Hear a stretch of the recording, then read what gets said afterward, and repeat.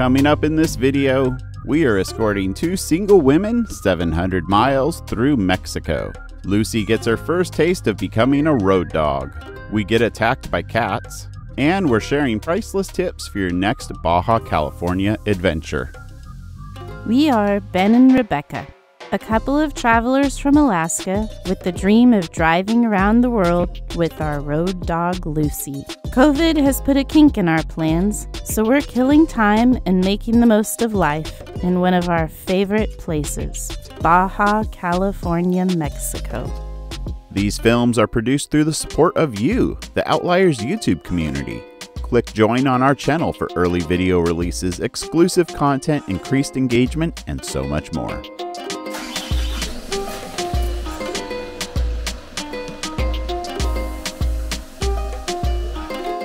Okay, Lucy, it's time for your first road trip. Let's do this. Radio check, radio check. 10-4. Okay, are you ladies ready to be escorted through Mexico? Ready to be escorted through Mexico. All right, we got you covered. Okay.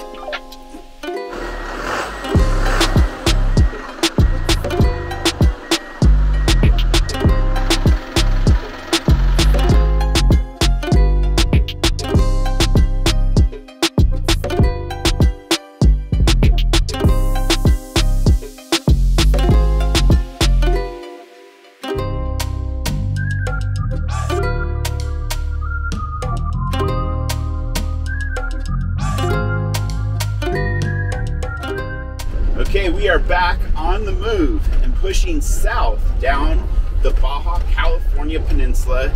Yes, we are escorting two single women through Mexico, but it's a bumpy road. Gotta love Mexico.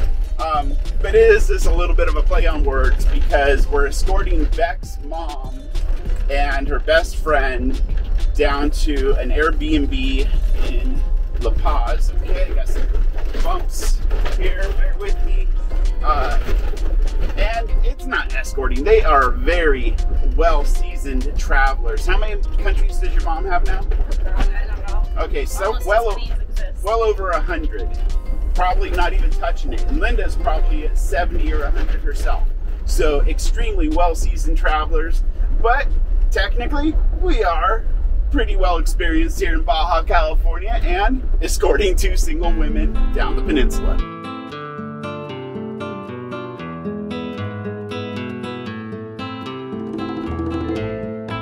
The journey south from San Felipe on Highway 5 is absolutely stunning. Rugged desert meets the turquoise blue waters of the Sea of Cortez. And the almost flawless road surface is a pleasure to drive on. But it hasn't always been this way. Highway 5 used to be the route most travelers would go out of their way to avoid. The long washboard and pothole-ridden road was a miserable experience to drive on. And for over a decade, it's been in a constant state of construction as crews work to completely pave it all the way down to Highway 1. This project has not been without setbacks. In the spring of 2010, a 7.2 earthquake rocked northern Baja. It cracked and completely displaced sections of the road. And then in 2018, remnants of Hurricane Rosa caused flash floods that washed out several stretches of the road and even destroyed brand new bridges. Contractors and road crews were not only battling Mother Nature over the years, they even had to endure changes in political administrations which delayed progress. Fast forward to 2020, Highway 5 is now completely paved all the way to the 1. This is a major accomplishment for Baja's infrastructure as it will not only provide an alternate route south, but it opens tourism and commerce to areas that were once intentionally avoided by travelers and commercial vehicles. All right, got a potty stop in the books. And did you know that our escort service includes bathrooms? But the dogs needed it as well. Yeah, this drive has been wonderful so far. It's like almost being in a warp speed because that new construction is like all smooth. It's fast. It's great. I love it. A little Lucy from the road update. She is doing fabulously on her first road trip. For those of you who don't know, we just adopted Lucy in San Felipe 5 days ago. And I was a little nervous to do this whole trial by fire trip with a brand new puppy, but she's doing fabulously. She's been snoozing a lot. She likes to be looking around and seeing what's going on, eating, drinking, pottying when she's supposed to. No car sickness, no like howling while we're driving or anything. She's just happy, super happy. And my mom got us this great little satchel because she's way too small for the harness and seatbelt we have for her. And I didn't want her just like loose in the car because if we had an accident, something, you know, she could go through the window. So she's been riding in her little satchel and loves that, and I feel nice and safe with her. She's then like attached to me so she won't go anywhere if we have an accident. But other than like the sunshine, I have to protect her from the sunshine just like we did Shelby because it's hot inside here when the sun's burning down on you. Other than that, she's doing a great job and we're making some fabulous time. Okay, we are a little north of Guerrero, Negro, and tends to be on the north side of the towns here, but there's military inspections. There's really nothing to be afraid of unless you're doing something wrong. And we're all in the right here. Buenas tardes. Hola, buenas tardes. ¿Cómo está? Bien, bien, ¿y tú? Excelente, igual bien, gracias. ¿De dónde viene? San Ignacio, ¿Barrio Plan? San Felipe. San Felipe. ¿Tiene su casa en San Ignacio? ¿Y su house? Mi español es. ¿Su house? ¿San Ignacio? ¿Vacation? Oh, holiday, yeah. Oh, okay. Es Okay, mi, ¿está bien? es mi madre. Oh, ok. Adelante. Bueno, Sí. gracias para tu servicio. De nada. Well, that was easy, and now the next stop is going to be the Baja California and Baja California Sur border, which I'm expecting to get our temperatures checked, and we also have to get some pesticides sprayed on the rig, which is never our favorite thing, but they do what they have to do.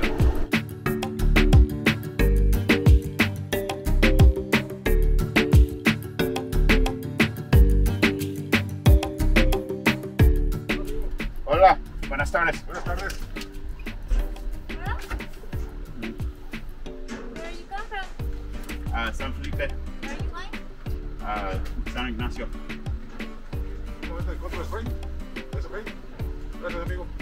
Gracias. All right, there's all the pesticides. Nice.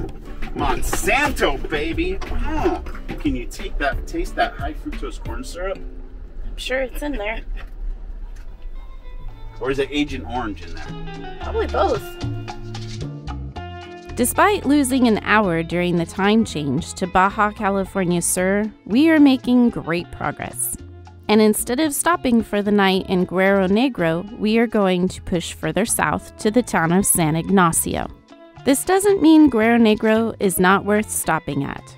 Aside from being a great place to get a bite to eat, restock on groceries, and camp, its main tourism draw has to be the bucket list experience of petting gray whales in the wild. Yes, every winter, Eastern Pacific gray whales migrate from their feeding grounds in Alaska down to their calving grounds in Baja California. And Laguna Ojo de Libre is one of the 3 lagoons where this magical event takes place.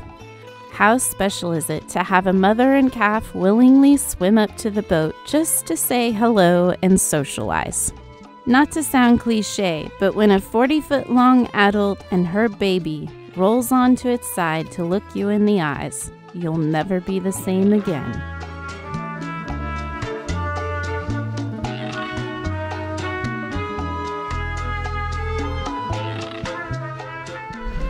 Sushi Samurai. Wow, that does look pretty damn tasty. Okay, for the record, when you're coming through, I don't even know the name of this place, but there are 2 topes on the outside of town. And this is the second one. So glad you remember it this year. Yeah, we completely busted some welds on our camper and on that one, and it's unmarked. It's marked going the other direction, but not heading south. It's about 5:20 in the evening. The sun's starting to make its descent into the horizon over here on the Pacific side. We are about 20 minutes outside of San Ignacio, which is our final destination for the evening.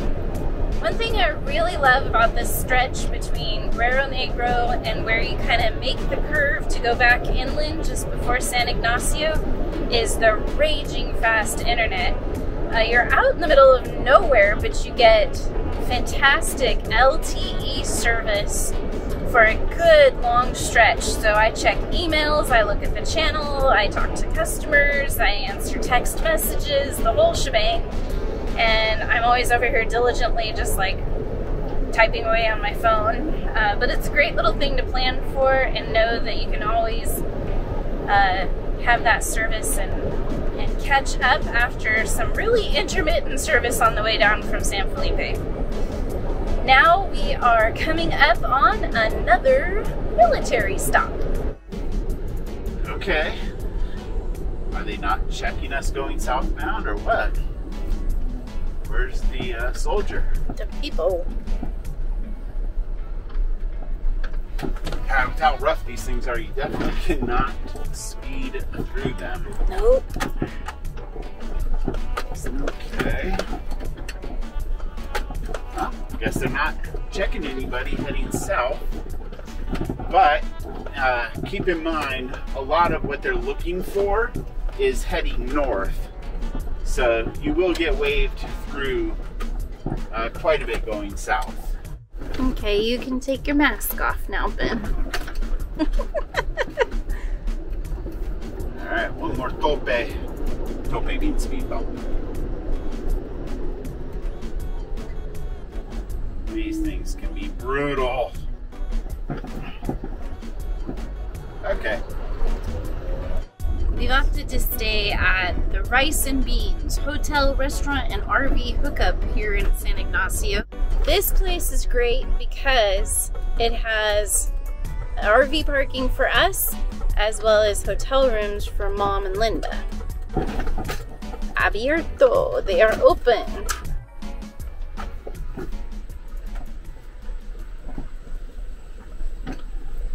Well, when you're traveling with the Outliers escort service, that includes meals as well. Beck packed some road lunches. And if you're wondering what's for dinner, yeah, it's Mexican food.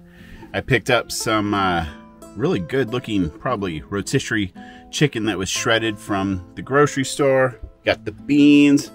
Here's the finished product. And here we go. Shredded chicken.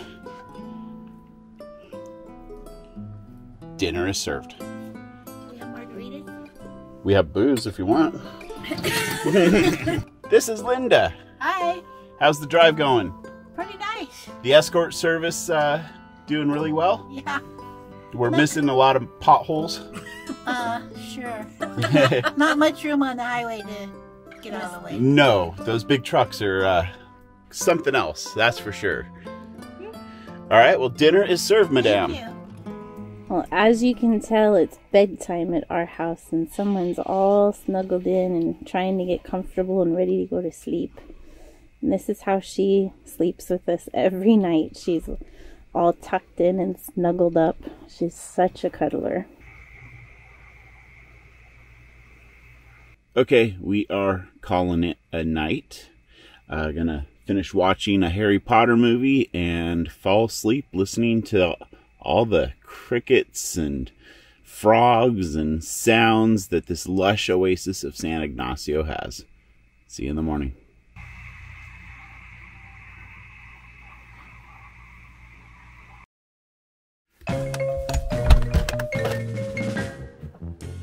Well, good morning from San Ignacio.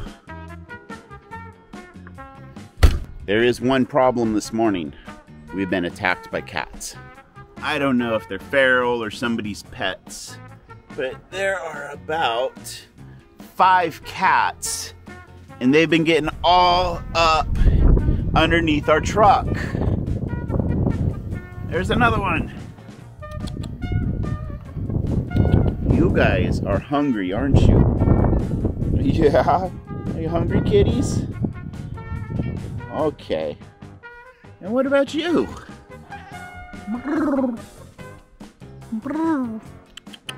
Kitties.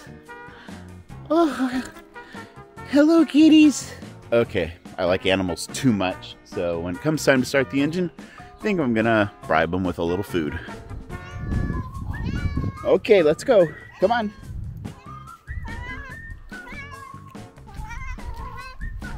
Where's your friends? Huh? Okay, I guess you luck out. All the dog kibble is yours. Okay, just for good measure. Psst, psst, psst. Okay, no cats.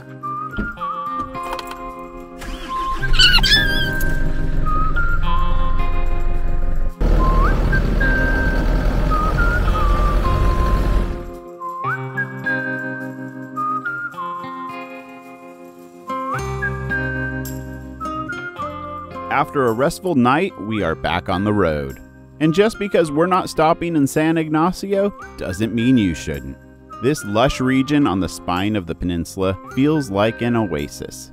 If you're looking to boondock, there's a great campground located right on the river, and hidden a short distance off the highway is the charming town square that's not to be missed. The highway heads east towards the Sea of Cortez once again through a volcanic region called Tres Virgenes, which is still on our list of places to explore.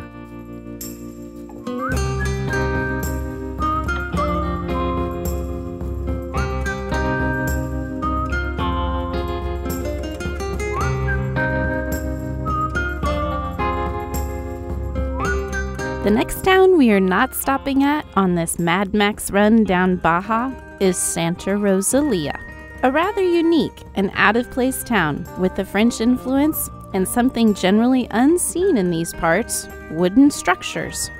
In the late 1800s, a French mining company arrived to exploit the region's copper deposits, and they brought in wood from the Pacific Northwest to build Santa Rosalia. The old mine is long since out of commission, and ownership has changed hands several times, but mining operations still take place here.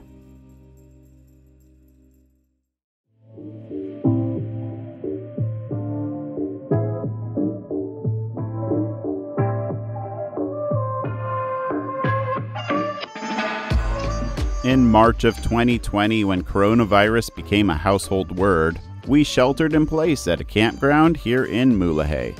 Hacienda de la Habana was the perfect place to lay low and wait for what was about to unfold. It truly felt like a sanctuary. Firstly, there was grass, which is rare. The citrus trees were ripe for the picking, the heated swimming pool was very refreshing, and there was even a farm stand right next door. During this unique time in history, we were surrounded by fellow travelers, all trying to figure out what to do next. After 10 days of waiting, we made a difficult decision and drove 4,200 miles to our home in Alaska.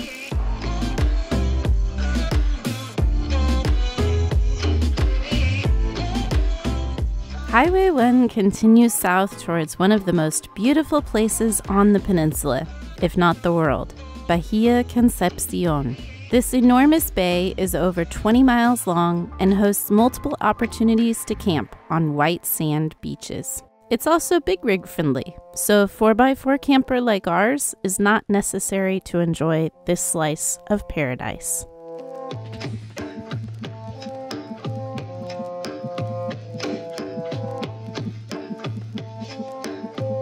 The next stop on our journey is in Guerrero. We may only be topping off with fuel, but this is one town you don't want to miss. Our favorite place to stay is a little campground called Romanita. It's located in the heart of town and is within walking distance to almost everything. Narrow brick-lined streets and tight turns make this an unrealistic stop for larger RVs. But once inside, the campsites have shade trees or palapas and a nice community of travelers. The tanks are full, so it's time for our final push to La Paz and the Airbnb. On this stretch, Lucia is going to ride with Grandma, and our buddy Gabriel jumped in the truck with us.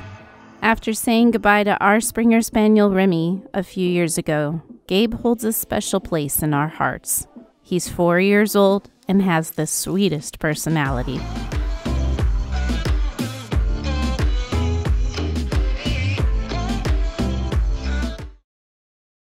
I know we've said it a few times already, but we are making very good time. And truth be told, it was a strategic push down the Baja California Peninsula. This is not, by any means, the best way of traveling Baja, especially in this truck. You know, the ride's smooth if the road is good, but with every degree of awfulness that the road gets, it gets equally as bad in here. And yeah, I'm sore, I'm tired, but I'm ready to hang out at an Airbnb. Okay, big bumps. Alright, let's do this.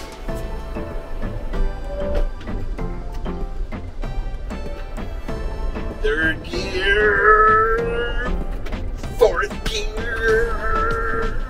We have like an hour to go, and I am ready to be there.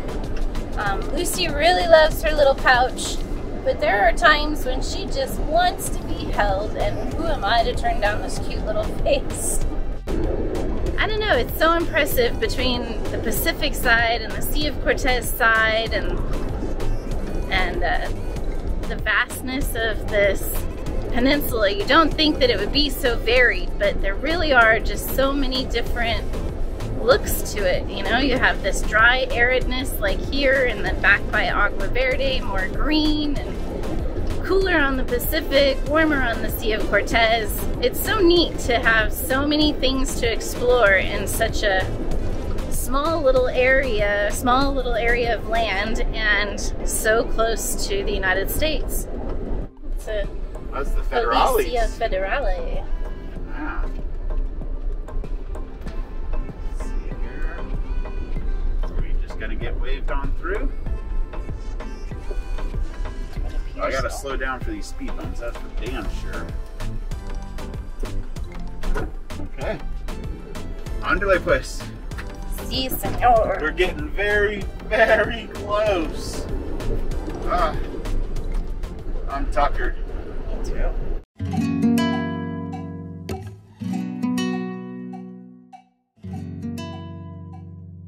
This part of La Paz is actually kind of familiar to us because last winter when we were down here, we camped on a beach not too far down the road from here. So we're on familiar territory.